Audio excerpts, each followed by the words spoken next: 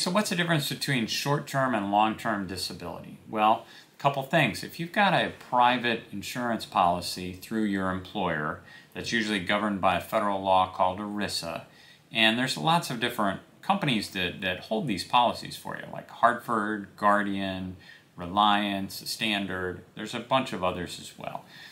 The basic difference is this. When you first get an injury or a medical condition where you can't work in your job, you'll apply for short-term disability benefits. That's through your employer, through their HR, and it's typically about 90 days or so of benefits. After that, you will roll into long-term disability or be considered for long-term disability benefits, which, depending on the policy, can go on for several years. There's lots of limitations, there's lots of exclusions that you have to watch out for.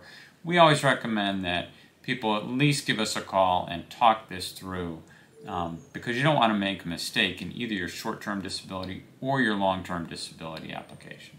Thanks.